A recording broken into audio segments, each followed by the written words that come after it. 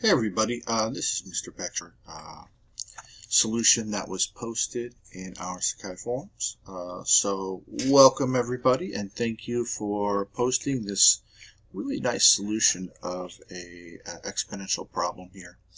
And I think in the forums it says there has to be an alternative way to solve this. And looking at it, I just wanted to talk to you a little bit about it and give you a couple of tools. Now, as far as the answer, there's not a much easier way to solve this than the one listed here. Generally, if our variable is in the exponent position, we're going to end up having to use either log or natural log, which is basically the same thing. I prefer natural log myself, but the one thing I did see here is that I don't think there's any reason to break this 15 up into 3 times 5. It will eventually reduce this to 1, but if I were doing this problem, I would just do it like this. So I would start off with the 3 to the 3x minus 4 is equal to 15.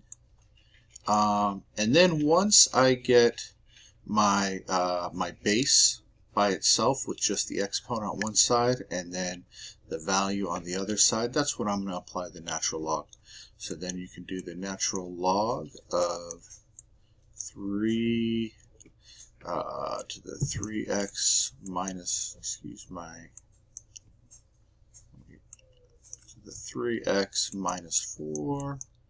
And this would be equal to the natural log of 15. So take the natural log of both sides. And the reason that we do that is because the logarithms have a special property that allows us to take the exponent and to bring it out front as a product. So we're going to take that whole exponent and bring it out front. So then we're going to have 3x minus 4 times the natural log of 3 is equal to the natural log of 15. Alright, the next thing I can do here is I can divide both sides by the natural log of 3. So I'm going to have 3x minus 4 is equal to the natural log of 15 over the natural log of 3. I can add 4 to both sides, so 3x is equal to that natural log of 15 over natural log of 3 plus 4. And then finally, I can divide both sides by 3, which is really the same thing as multiplying both sides by 1/3. So that's going to give me x is equal to natural log of 15 over 3 times the natural log of 3, because we multiplied this first term by 1/3, plus 4 over 3. And this answer right here should be equivalent to that answer right there. So either one of those would work if you were doing a test. Now, if you're doing my math lab, I assume both of those would work, but remember, it's somebody who's writing the questions and inputting the answers.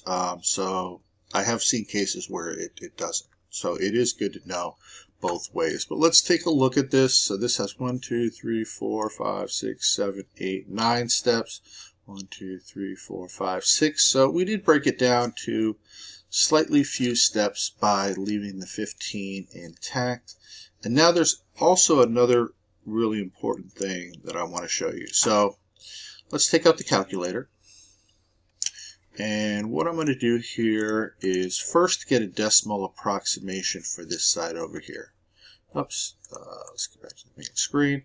So this is 5/3 plus natural log of 5 divided by, and I'll put the whole bottom in parentheses since we have the product there, 3 times natural log of 3.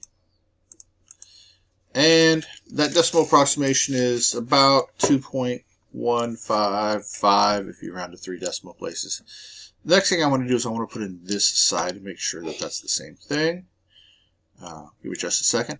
Alright, this is natural log of 15 divided by 3 natural log of 3 plus 4/3. Plus 4/3. And we get the exact same decimal approximation, which means that this is equivalent, or just a good answer is the other one. And then the final thing that I want to do is, where's